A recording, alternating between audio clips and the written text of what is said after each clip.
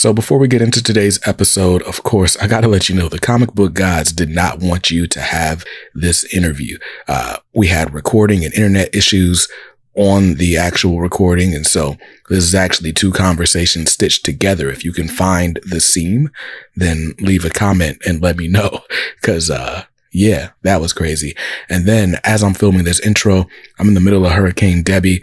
My power's been flickering all day.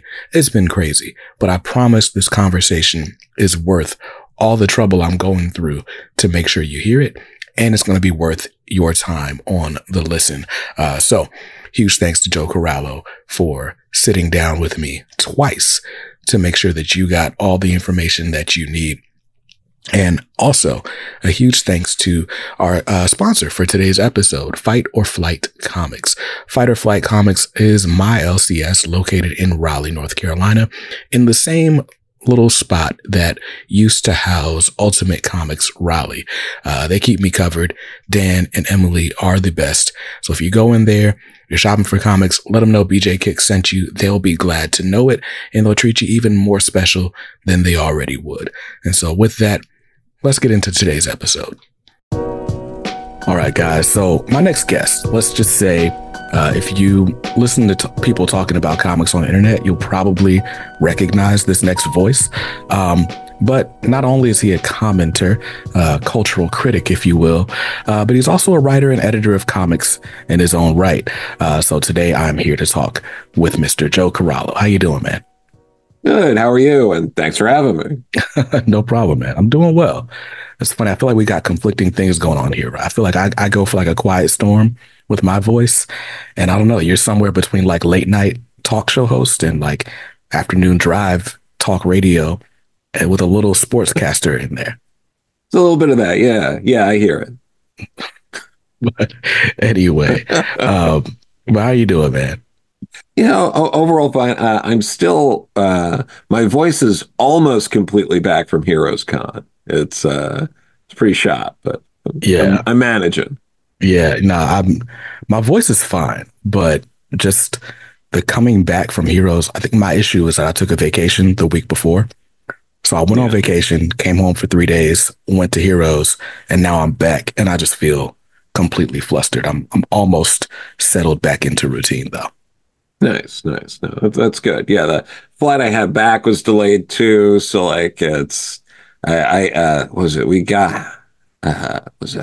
off the plane at like 5 a.m, you know, on like Monday. So it's like, so it's kind of made the whole week a little rocky, but it's going to be fine. It's all fine. Yeah, for sure. Everything's fine. So funny enough, right? You know, I like to go into these interviews, I like to do a fair amount of research, right? Ask questions that one else is asking. You know, but unfortunately for you, the time I would have spent doing research somehow got sucked with me watching 2 episodes of King Arthur and the Knights of Justice. So we'd have to get this information the old-fashioned way. I'm just going to have to ask you questions.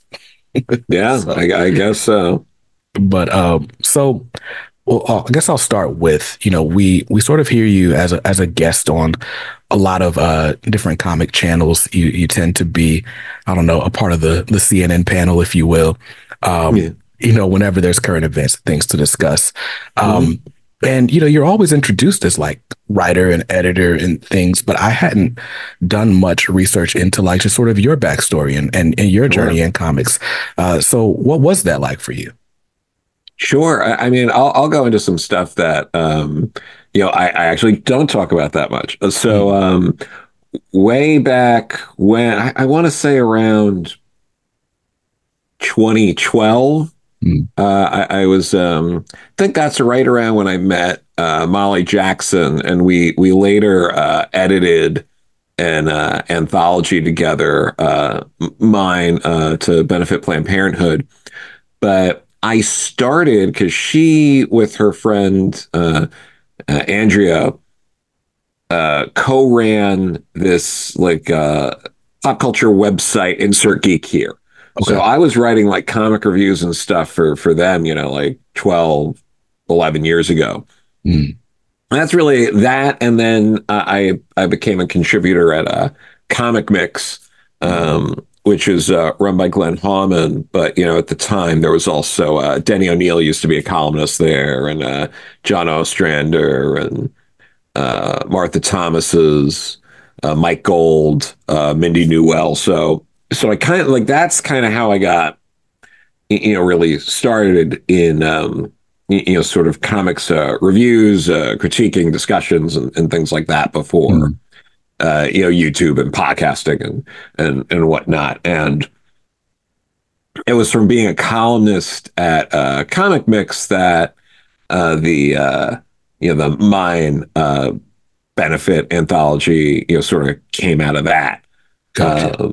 And then once that happened, one of the people I work with on that, Max Asagio, I had paired her with Brian Talbot in that anthology, and she was doing more Kim and Kim. And the editor at the time, Katie Rex, had a conflict, couldn't do it for the third volume. So I was brought in for that. And, things kind of snowballed from there. But that's right around how that sort of happened. And Vault was aware of the Mine anthology and all that. And then I kind of got a relationship going with them. And that's how She Said Destroy happened, like all that sort of stuff. So. Got you. So I'll ask you, the last editor I had on was Christopher Priest. And, Priest is from sort of the old Marvel bullpen, and then later at DC, right? But I asked him kind of what the job of an editor was. And, he just kind of talked about like being sort of the first creative in the room. I'm curious to know how much that job has changed from then to now. Like, how would you describe the job of an editor now? Sure. I mean, it's changed, and in some ways it's still the same. Depends where you go. Funny story about that. I know Jim Salicrup pretty well, and he's talked before in the past about, working when Christopher Priest was an editor at Marvel and being like, man, he had like a real office. Like he had it all set up like nice, like he worked in like a business. And Jim would be like, I just had like knickknacks and stuff on like the desk, and just like piles of comics and things. But he was like, but Christopher Priest, like he seemed like he was working for like a company. It was crazy, But I can see that. Yeah, right. It's but I mean it all varies with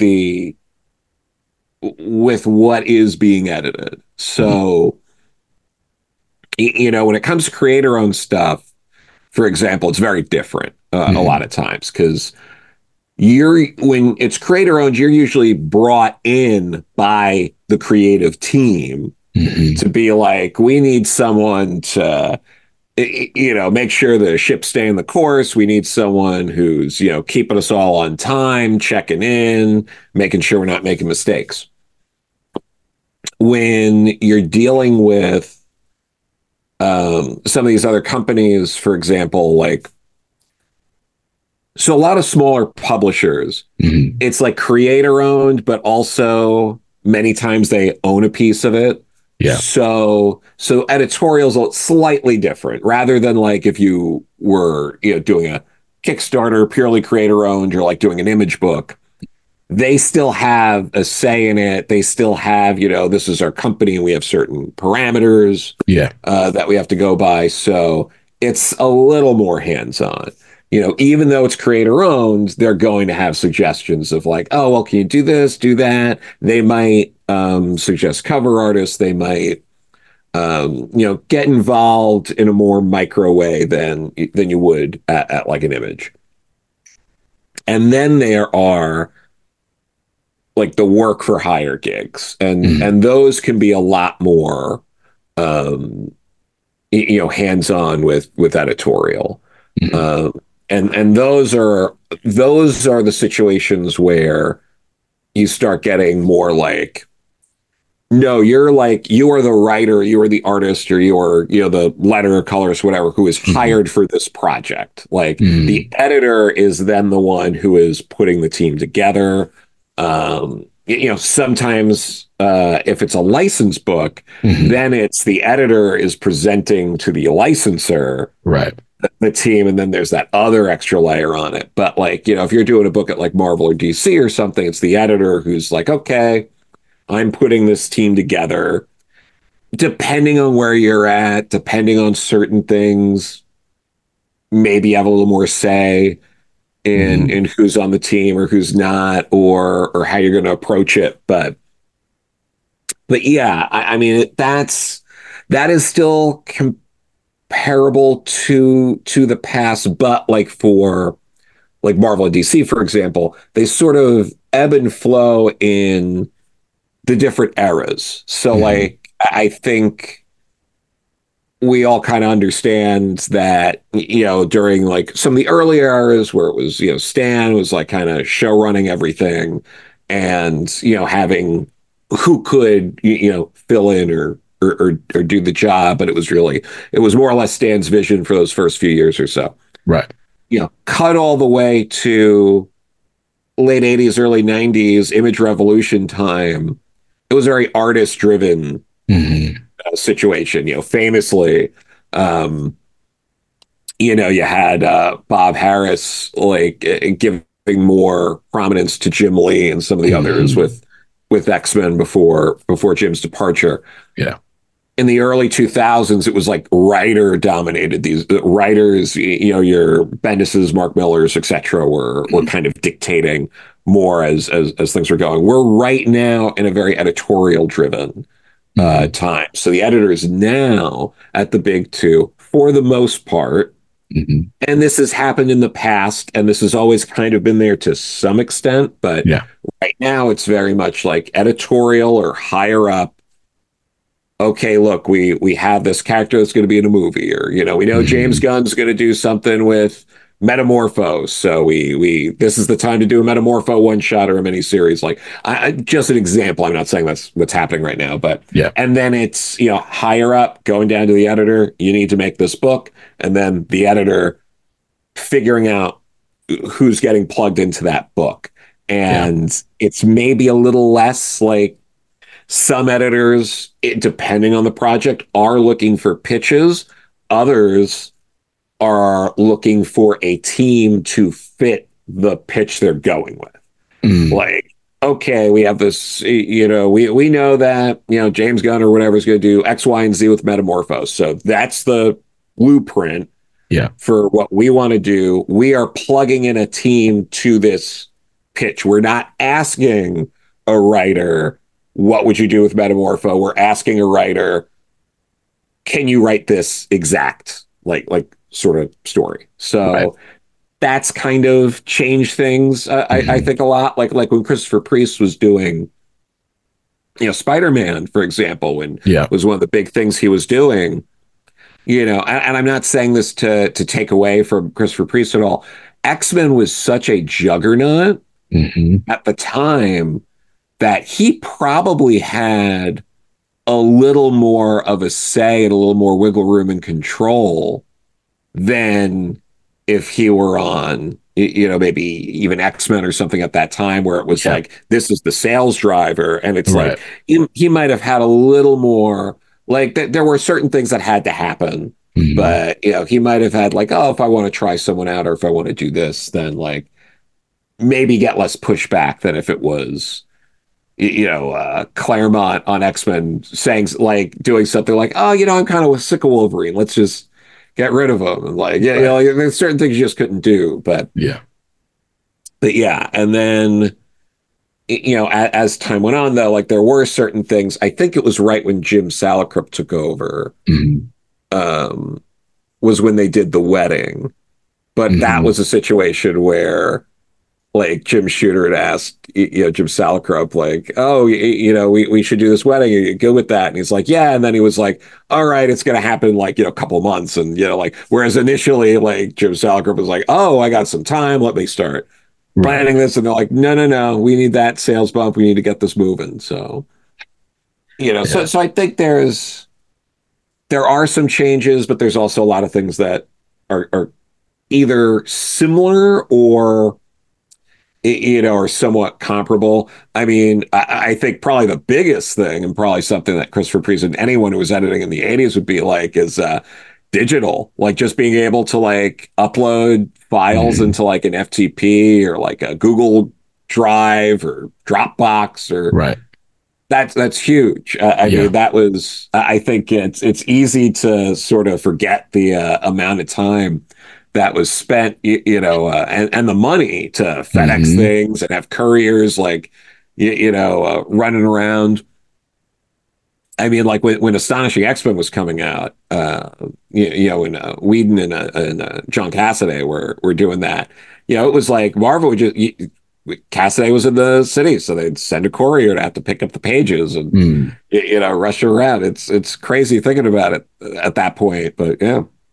Yeah, that's crazy. Yeah, so much of the job of an editor is wrangling the book together, going and snatching the pages off the artist's table. Like, no, you're done drawing, right? All the things. It's funny you mentioned that because I hadn't thought about it until you said it, but we're definitely in like an era of sort of the editor at center, right? Like even just in fan lexicon, like I can name like 7 editors off the top of my head, and it's easy, right? And it's like I'm thinking like Nate Cosby at Dynamite doing Disney stuff right now. Will Moss.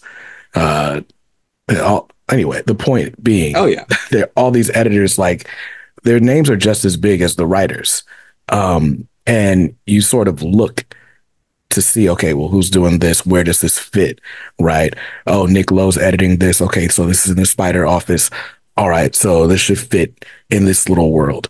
I even find like DC, right? DC's got the Superman world, but all the Green Lantern stuff is in there with Kaminsky, right? Like there's a bunch of stuff, but it's just funny because, and maybe I'm in the weeds because, I do this, but to the point, like the editors are really big right now.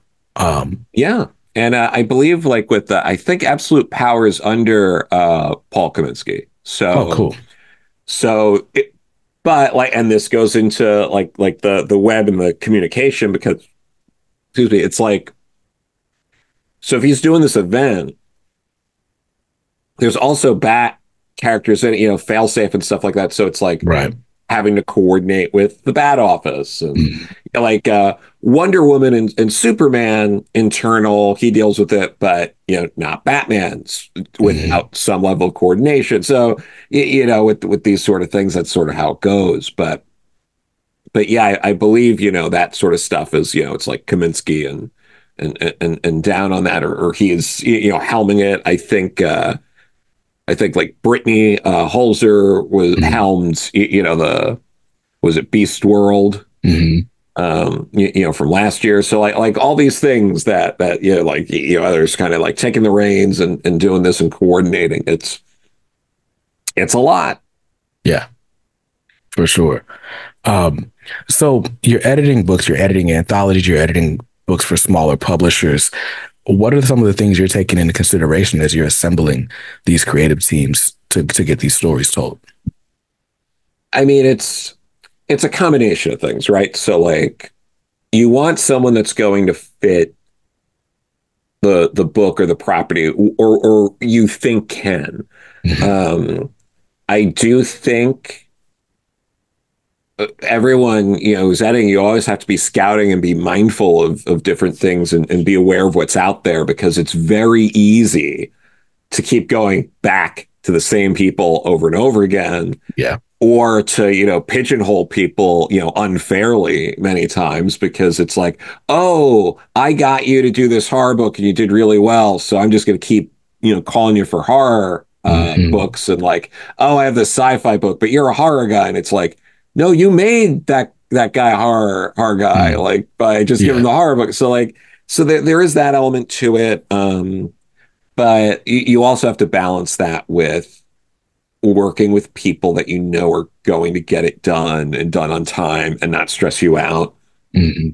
Every editor who's done enough editing in comics will have stories that are like, well, it was, this person handed in things on time. This person did not. This person really did not. And you get sort of to a point of you have to weigh is the stress of it worth the payoff of the product? And sometimes it is, and sometimes it isn't. There have been many nights, depending on the different project, where I'm sending emails at 2 a.m. just being like, I can't go to sleep until I know I got this, because this is going to the printer in the morning. So like, I'll keep bugging you because I'm not getting sleep, and you need to know you are making me not go to sleep.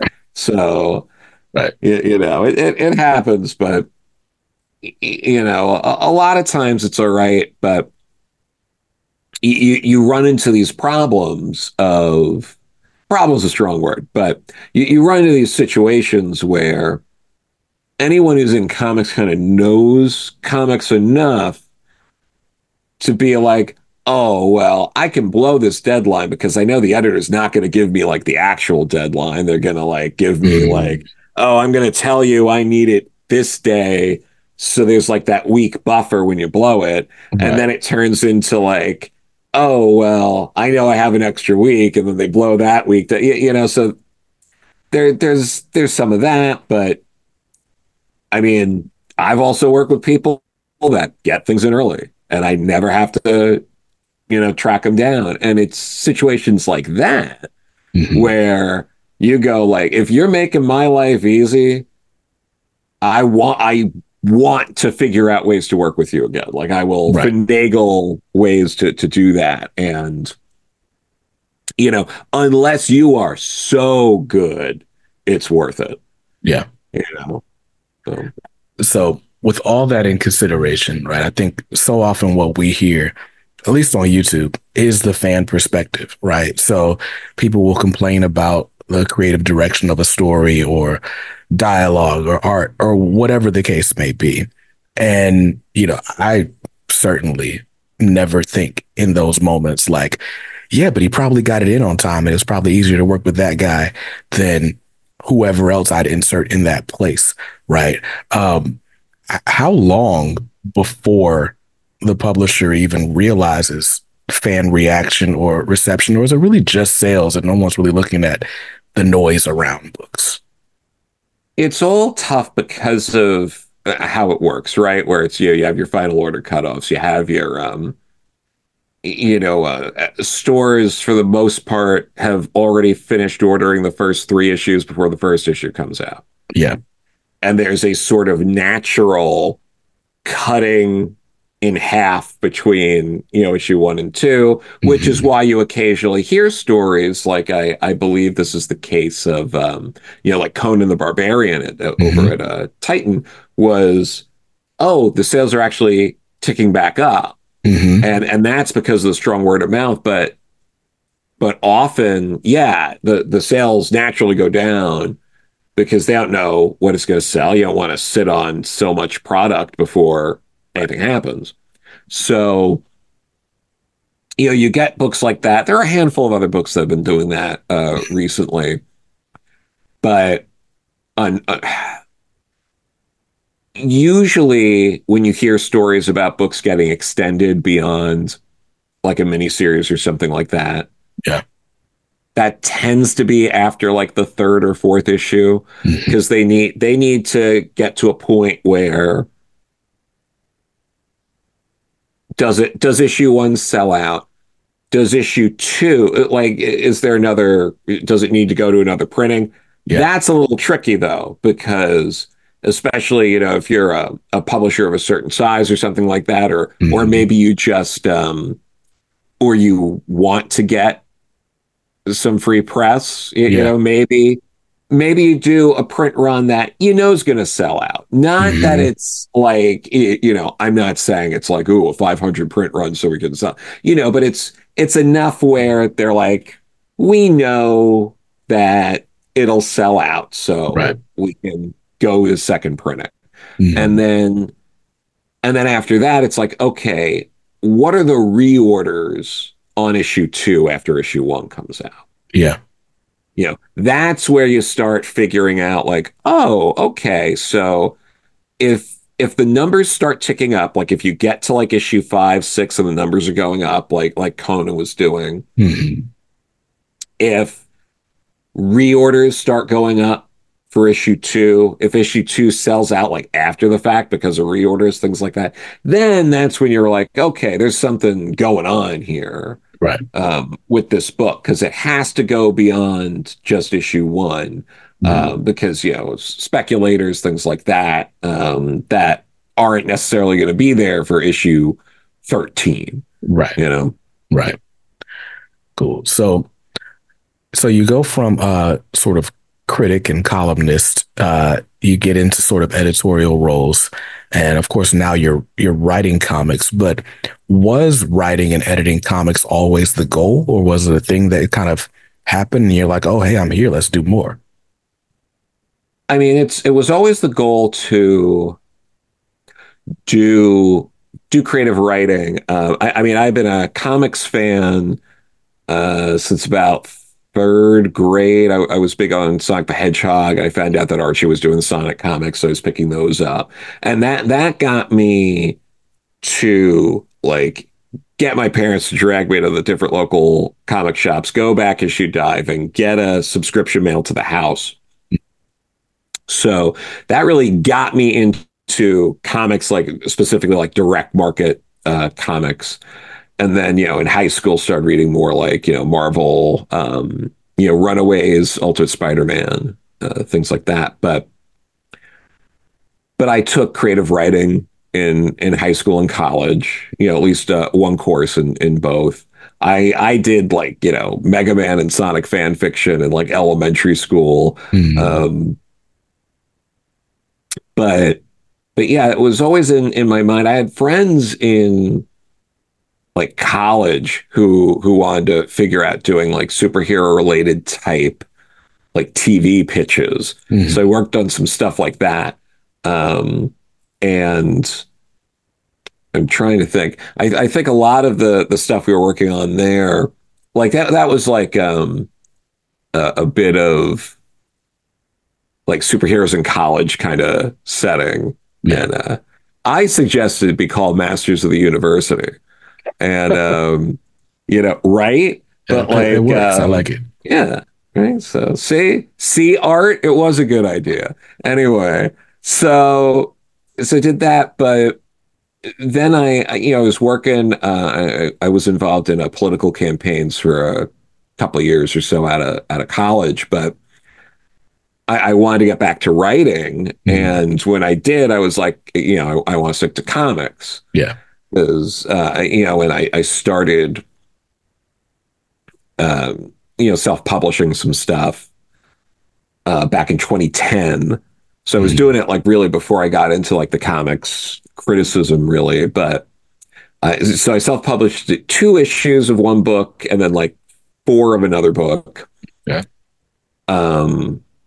The first one was with Bob Wolf, who has a big like gaming YouTube channel. It's like over 700,000 subs. Like Wolfsten does very well. Nice. And then the other guy I collaborated with when I was self-publishing was Danny Luckert, who's gone on to do he just did something with Karina Becco at Boom, a sci-fi book.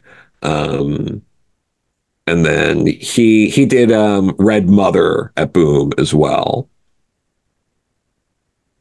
Lucky me, I got the internet right here. Let's look it up. Oh, yeah, Danny Luckert. Is that Luckert? Luckert, yeah. Cool. What is happening? All right, I don't know what's going on with my internet, but the Zoom call's still working, so hey. That's good. That's good, Dan.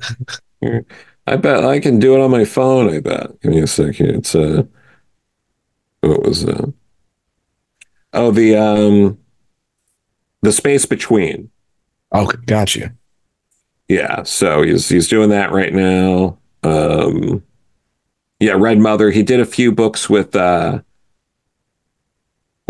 Bunn. Yeah, so he's doing great. So that is awesome. Okay. So you're always into creative writing. You get into criticism. you get into editing, and you find your way back into writing comics. Yeah. So I'll ask this. I feel like I ask this fairly often with other people, but Sure. as a writer, are you writing because you feel like there's a specific story that needs to be told? Like, I know, like talking to Greg Pak, right? Like he talks about like sort of themes in his work, and the goal of his writing really just sort of highlighting the humanity in whoever the character may be, and feeling like he could tell stories, or you could bring more people together, like telling stories than like being politically active, because he worked on political campaigns as Yeah. well. So like there's people that bring like these sort of, I guess, virtues or themes to their writing, and they're like, all right, this is what I'm doing. This is my manifesto. Or is it just like, hey, I want to tell stories just because? Yeah, I think for me, I do like ideally want to tell a story. I want to pull on people's heartstrings. I want to make them laugh, things like that. But there is an element of it that, like, yeah, that's where the passion lies. But also, I love writing, so I would rather get paid to write than paid to do other things. Yeah. So I will write a job that's and I do like some like copywriting for companies on the side and things like that, because it's writing. I'm getting Yeah. paid to write, and and that's great to me. But yeah, I mean, sometimes with things, maybe you're working with an editor on a property, or you're working with a licensor, and you have to tell a certain story, or you have to get a certain thing across that may not, it may not be the idea you would have had, or it may not be, exactly how you want to tell the story, but like that's the job. Yeah. There's an element of this is a job, and you're getting paid to do a job for certain projects. I think for me, and I think for a lot of writers, it's important to balance that. I think, if you're trying to survive off comics, and your approach is, I have to be very selective with what I do, and I'm trying to tell this kind of story or have a specific message, and that's it, you're going to be in trouble. Yeah. If you have another job or another source of income, and this is either a hobby or something that isn't vital to your survival, then sure, of course, Right. do that all day. And I do think, and this is a completely other conversation, we won't get into, but I do think that there should be more of a discussion, understanding around that it's okay for this to be a hobby for people, and their books are just as important as people that this is their job, and it's okay, and people shouldn't have imposter syndrome over that sort of stuff, or feel like they shouldn't be in the room. But when it comes to that sort of thing, and then the other side of that is, if you get to a point where there's no passion, and it's just, I just need the paycheck, man, you're just doing it, that is another separate and equally, if not more, devastating of a problem to have. So it's about balancing that. You need to balance your expectations. You need to do something to feed your passion, interest, but and you also have to make money, and work on things that you may not be passionate about.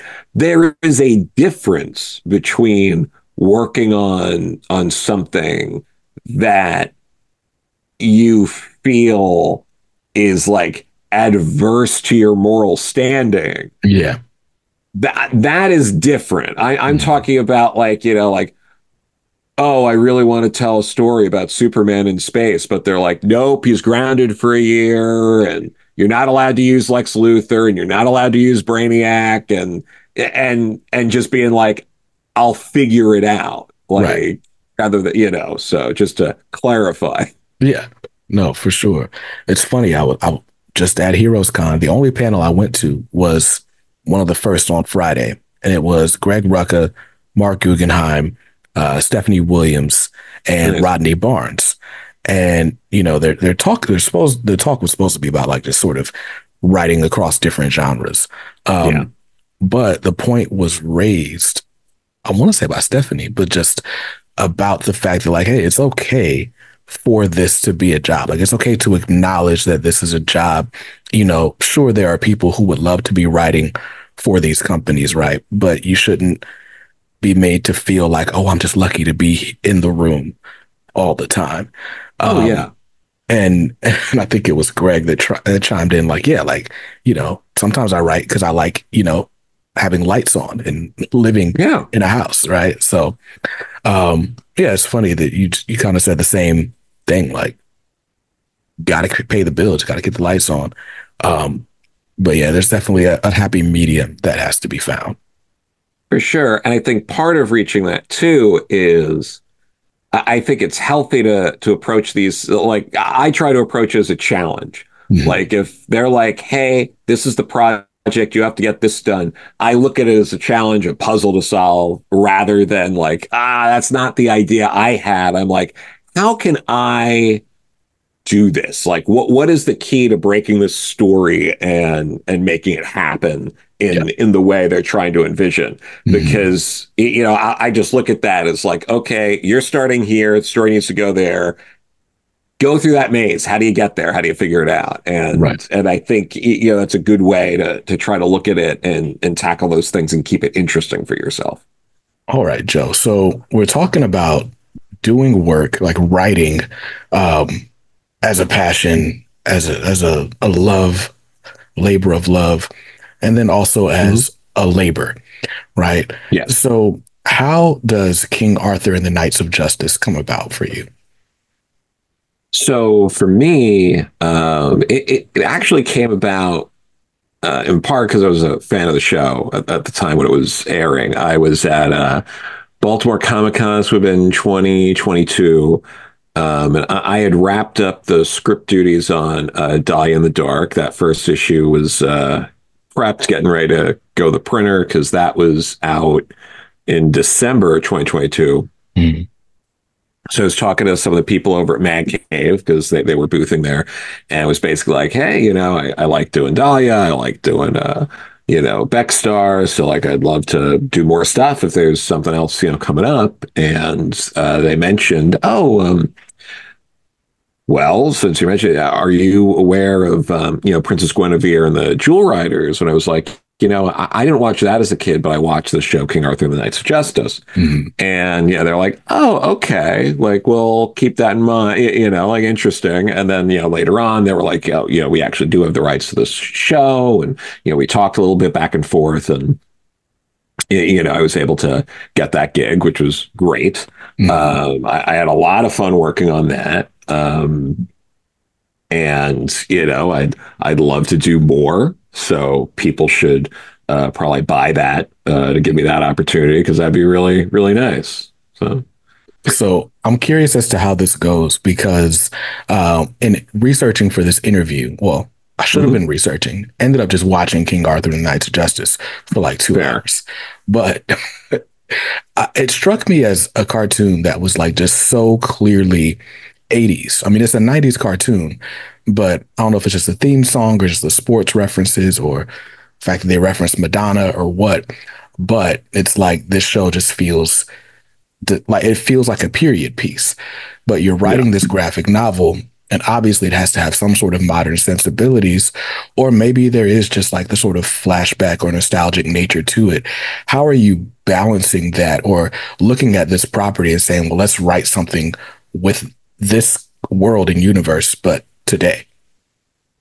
Yeah, I mean, I wanted to stay true to a lot of what was going on in the show, but update a little bit, age it up a little. I got to, have some more violence, and it's a little darker and grittier than the cartoon was, but you want to keep it in that same vein. So for me, part of that was keeping that like over the top Merlin and Morgana stuff, making sure that Arthur's still more or less like a Boy Scout type character. But yeah, I think part of how we were able to do that, Gaia Cardinelli, the artist, kept the designs pretty close to the cartoon. So I think that did a lot of the heavy lifting, doing that and keeping Merlin and Guinevere and some of these other characters speaking certain ways. I think kind of kept that, but the biggest thing for me with this was the difference between a show that was designed for syndication and to last versus doing a graphic novel that has like a nice little bow on it that tells you a complete story. So like there were elements of the show that I decided and it went over well was like the keys that they had to get to like free them each individually. Like there wasn't time for something like that in this format. Like it works great if you have a show that you want to have like 100 or so episodes of that's a great device to keep things moving along and to keep the stakes high and things throughout. But it doesn't work in a one and done sort of graphic novel format. So like making those kind of decisions were part of it. Got you. And now you've edited or written on comics for a bunch of different age ranges, but what are the considerations that you're making when it's a graphic novel for presumably a younger audience?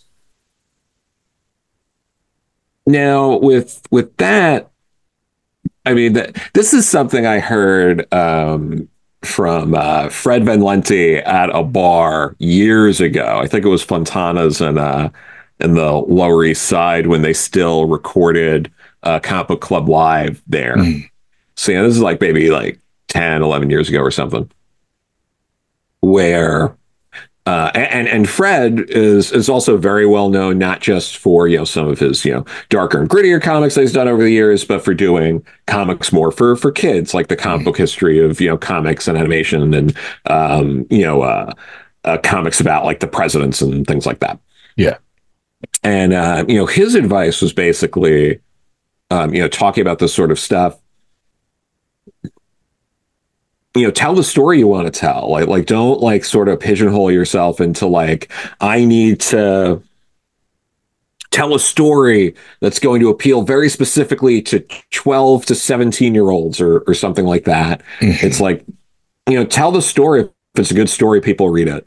And so the only real considerations for me with something like this was like, make sure it's not over the top violence to a certain point. Just be aware of that and the language, and otherwise, tell as mature a story as you would, for anything. But part of that too was something like King Arthur and the Knights of Justice that also made it easier was, having the show and stuff. You want to stay true to the show, so there are things like the characters wouldn't say or do that's kind of like baked in, so it wouldn't even cross my mind to have them in certain situations. So all of that together, sort of guided this. But yeah, I don't know. I don't really struggle too much in terms of trying to make it fit in that exact way. But yeah, I think the best way to go,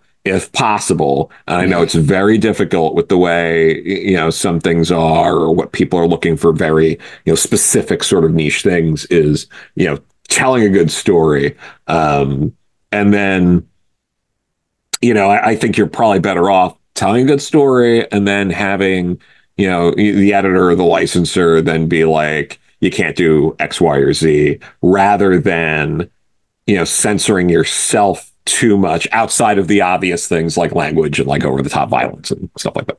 Right. So, I mean, obviously you're a writer and you love writing, you love storytelling, and I'm sure there's a bunch of ideas floating around in your head, right? But to what degree are these ideas things that you're actively pursuing? Like you're pitching it to someone like, okay, well, I've got this idea for maybe this character and maybe you have to repurpose it or something. Or is it just someone's calling you up like, hey, you got anything for this? Like, how does that work for you?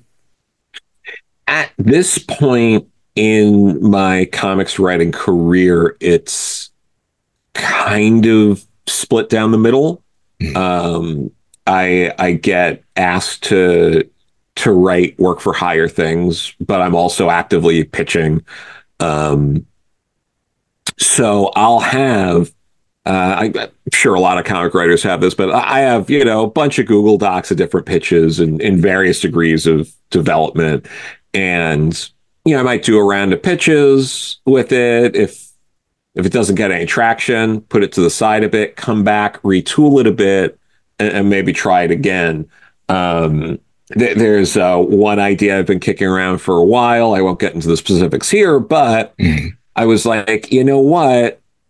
This actually this could work in a different way if I change like the overall story, like the background and the action and what's sort of driving it is sort of similar. But I'm like, I can change the characters and their motivations, and it's a fresh, different idea, and I can send that back out and be like, well, what if we take it in this direction?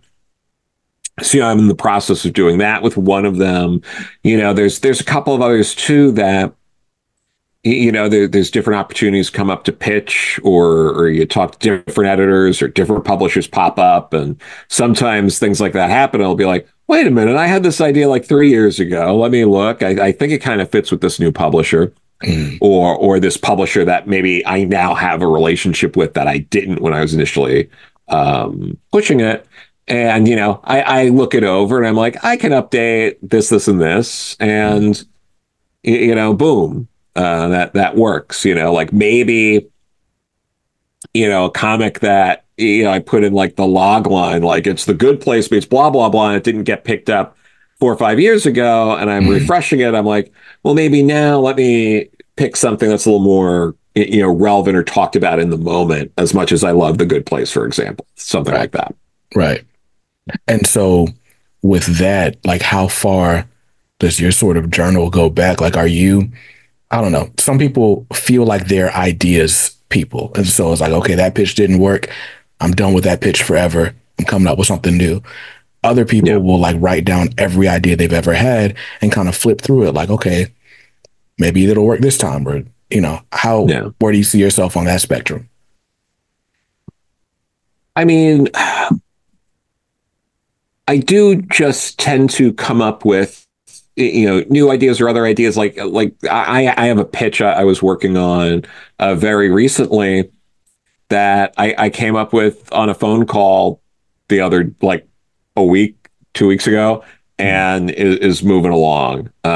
It's very like I leave myself open to that sort of stuff, and I'll pursue something, or I'll hit the pause button on something, or there's also been times where I've had a pitch and there was some interest in it maybe, and oh, make these changes or do this, and we'll see, and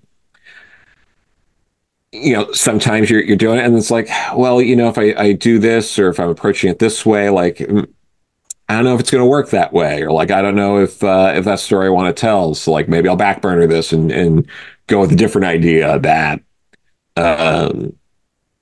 people can be more on board with out the gate, or that the suggestions align closer to what I'm wanting to do, or what I was thinking, and I'm like, oh, this is going to be a good fit here. So for me, I feel like, I understand story enough. I can just come up with ideas. I don't really, well, if I'm working on a pitch and I see something similar is coming out, I can pivot and work on something else. I'm not I know there are certain types of people, and I get it. It's a personality type thing too, where you know, you fixate on like, this is my idea and this is what I want to do, and that's just not me.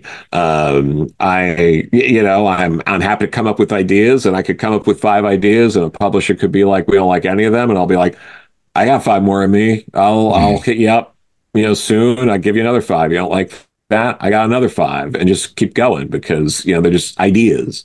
Right. You know, it's when you understand story structure and character and this and that, you can kind of like mix and match things. You can, you know, slight tweaks, completely, you know, just like revamp an idea. So yeah, that's kind of how I look at it. Got you. Okay, so recently you were a part of the DC Pride celebration of Rachel Pollack, and Yep. you know, so it put, you know, a few of her writings kind of back into print, and then told some new stories, including yours, which features Coagula. How was it being brought into that project? And I guess, what does Rachel Pollack's work mean to you? Yeah, well, I mean, for me, you know, I had known Rachel for years, and I was already a fan of that run before I was a friend of hers. So I kind of knew exactly, like once this was set up, what to do to make it make sense and to make it work within the continuity. Because for me, the continuity was really important. And I wanted to make sure, I'm like, look, I want to bring her back, and I want to do it in a way that makes sense within the story. I don't want to wave the magic wand and, you know, forget these different things that happened prior. I want this to be a very concrete sort of like, this is a thing that's set up within the rules of the comic that are established. And to do that in a way to sort of celebrate her. So, you know, I came up with this idea of, you know, she's in, you know, her consciousness is still in Cliff's mind from when they fused together during the Tiresias War, and was kind of also able to use that as like an excuse while she's in this consciousness to sort of have a greatest hits of Rachel going through and seeing these other you know, characters that showed up in a run and bring up some different things. Like that was all very important to me. You know, I had suggested you know, Rye Hickman and John Workman and Andrea, who I worked with on this story. She was the editor. It was her call to even have me involved to write this story. And she was very open to the idea of working with, you know, Rye Hickman and John Workman. She had already she was in the process of working with John on another thing at Black Label anyway. And he was the letterer of Rachel's run. So, you know, I thought it was important to have something like that in this. You know, it meant a lot for me to have John on it. And I actually got to hang out with John a little bit at Heroes Con. And, you know, we got to talk a little bit about it, which was very nice. And Rye, I had worked with before. I knew Rye had done some stuff recently at DC's. We had talked in the past of like, it'd be great if like a situation popped up where we could work together again. It was like, ooh, a 10-pager, like done. This was the way to do it.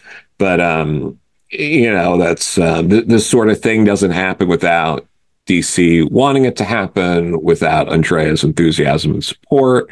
You know, along with the rest of editorial, Chris Conroy was also, you know, very supportive of this, and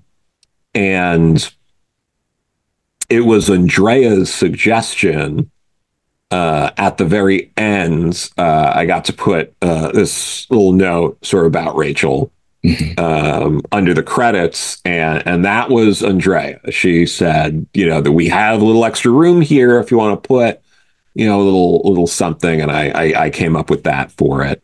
But no, it meant the world to me to work on that. I've loved Doom Patrol for a long time. I loved it before I read Rachel's run. I think like a lot of people of a certain age, I was introduced to it through Grant's run. Not at the time it was coming out. I was too young at the time to comprehend what was happening there. I was reading Archie, Sonic the Hedgehog comics while things like that were coming out. But it's something that means a lot to me. I have original artwork from both Grant and Rachel's run. And I've gotten to become friends with Richard Case as well. We got to hang out a bit at Heroes. We got breakfast on Sunday at Heroes, which was very nice. We, it was at that French bakery, that was diagonally across with all the crazy chandeliers and stuff. Yeah. Very cool. That was great. It seemed like a thing that you could have seen in a Doom Patrol comic or the show, that bakery. Right. So, yeah, no, definitely elaborate, that place. Yeah. No, I loved it. That was great. Nice.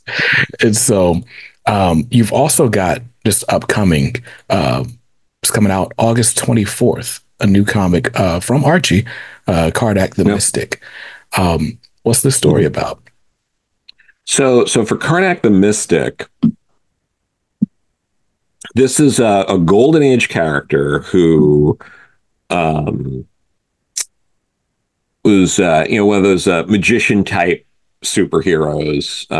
It was basically him and his fiancee Lorna, and they would solve mysteries or weird happenstances and robberies, and they would deal with everything from gangsters to fishmen and things like that. So and I love that era. I love a lot of these Golden Age comics, and I had gotten to use Kardak in the first thing I did with Archie, which was a short in Jinx Fairy Tales.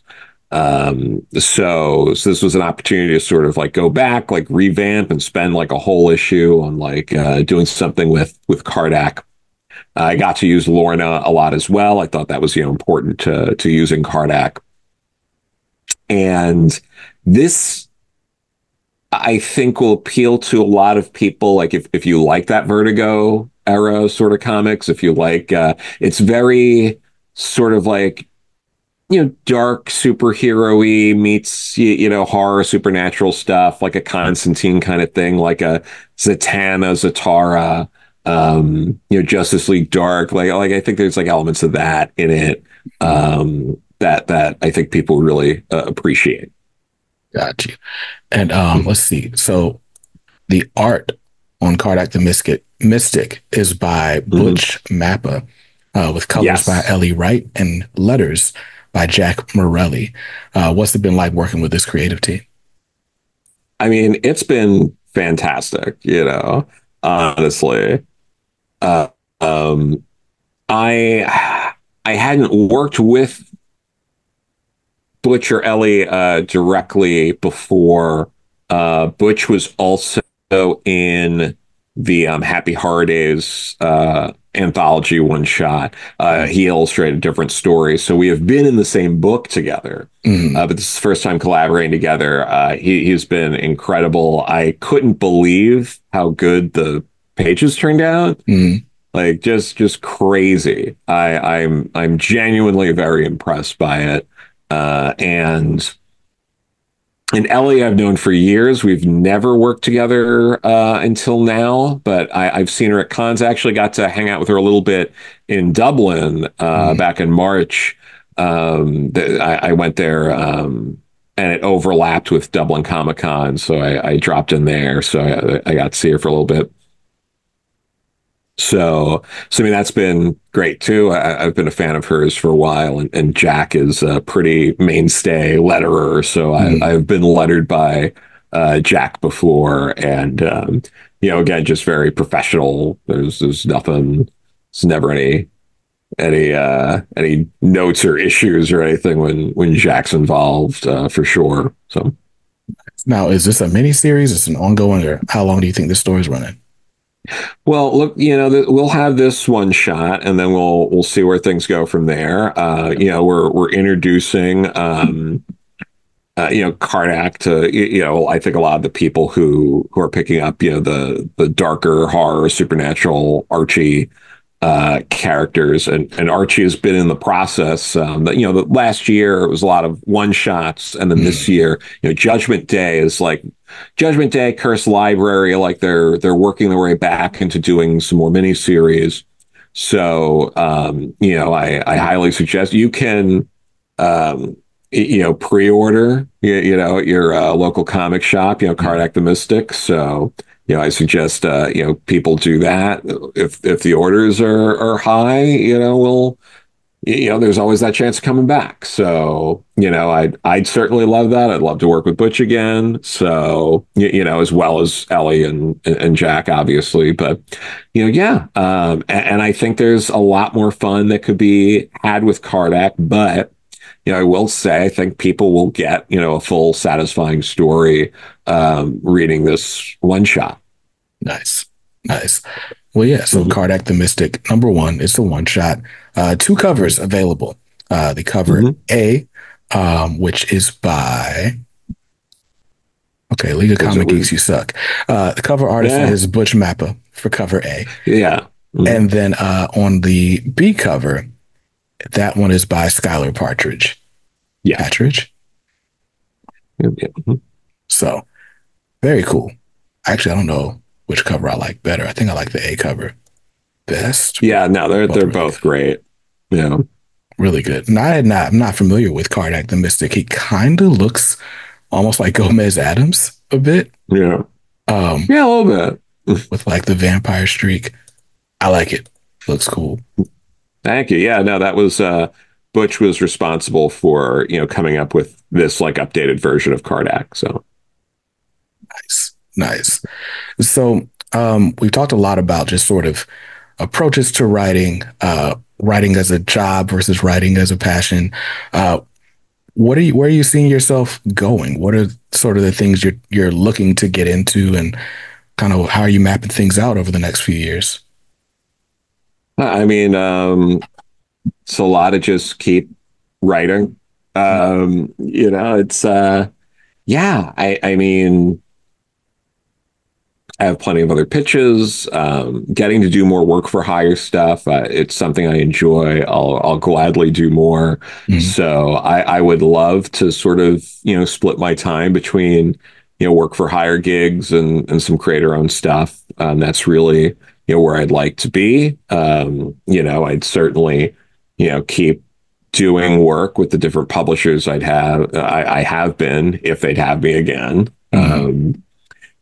So yeah, I mean, working with Archie is, fantastic. It was great working with Andrea at DC. I have a really good relationship at Mad Cave.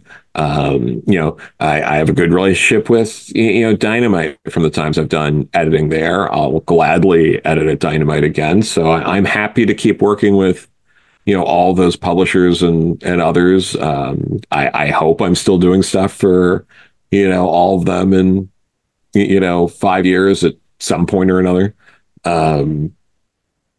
But yeah, and, I wouldn't mind, doing like, King Arthur, the Knights of Justice was like my first YA graphic novel. I certainly wouldn't mind doing some more YA stuff. I definitely wouldn't mind doing more original graphic novels. I hope I put out a few more of those in the next few years. And